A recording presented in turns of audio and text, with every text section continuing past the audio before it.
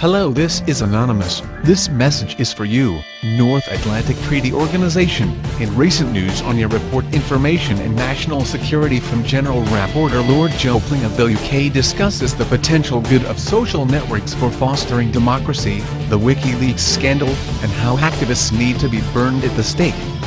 Virtual communities operating online provide new opportunities for civil society, but they have also increased the potential for asymmetrical attacks, the report says. Apart from causing harm, destruction or conducting espionage, most recent cyber attacks have also been used as a means to reach a rather different goal. Hacktivism is a relatively recent form of social protest or expression of ideology by using hacking techniques.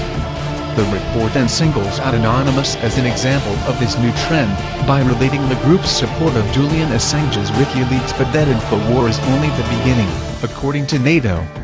Observers note that Anonymous is becoming more and more sophisticated and could potentially hack into sensitive government, military, and corporate files.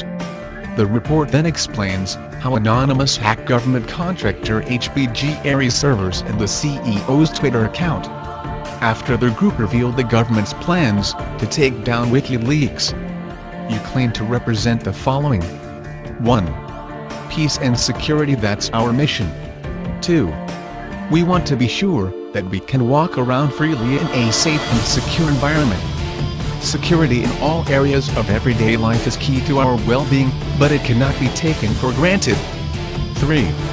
NATO promotes democratic values and encourages consultation and cooperation on defense and security issues to build trust and, in the long run, prevent conflict. The manner of which you try to push the pursuit of Anonymous seems to be more of an issue of opportunity to censor Anonymous, rather than an honest and general concern. All of Anonymous' previous attacks and protests have not ignited any action against us from NATO.